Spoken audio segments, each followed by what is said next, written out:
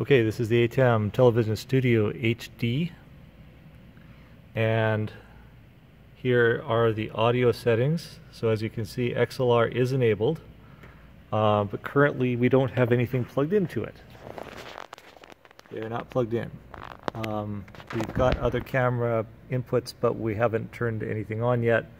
The output here, this white SDI cable, is our program out, goes to the other computer over here, in through an adapter to HDMI to our capture card.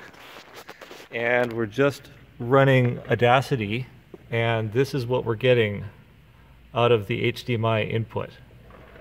And if you can hear it, it's just showing you from here. Some sort of weird digital noise.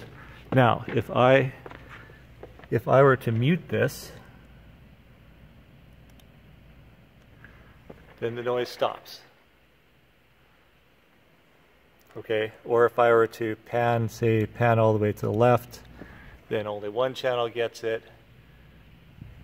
But this is coming from the Television Studio HD without any XLR inputs connected. And if we do connect the inputs, we still get the noise. So what's going on?